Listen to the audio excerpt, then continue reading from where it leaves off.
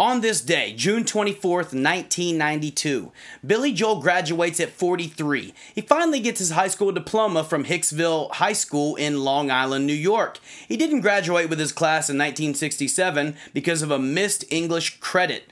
He was supposed to graduate 25 years earlier in 1967, but was busy being a musician and missed a crucial English exam when he overslept.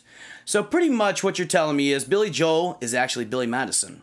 And I thought that was super dope whenever I read that, because Billy Joel's this guy who is one of the greatest songwriters of all time, writing tremendous songs for years, hit after hit after hit, and you're telling me dude didn't even graduate because he didn't pass an English exam he didn't show up to because he overslept? Nonsense. Also, on this day, in June 24th, 1966, the final Beatles World Tour begins in Munich. Moving forward, they concentrate on studio efforts, resulting in the landmark album Sgt. Pepper's Lonely Hearts Club Band.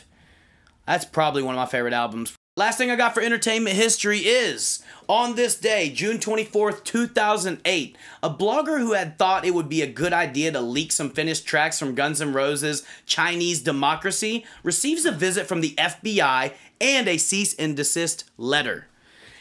I see both sides of this because, for one, I do see that he was trying to show some love and just get a little leak out there, and he was trying to let people have a little sneak preview of what Guns N' Roses was working on, and that was their worst album ever. Yeah, it was garbage, so it's not that big of a deal. He should have got in trouble just for that reason. Yeah, literally, bro. Literally, he should have gotten in trouble because he was trying to release the garbage, man. Yeah.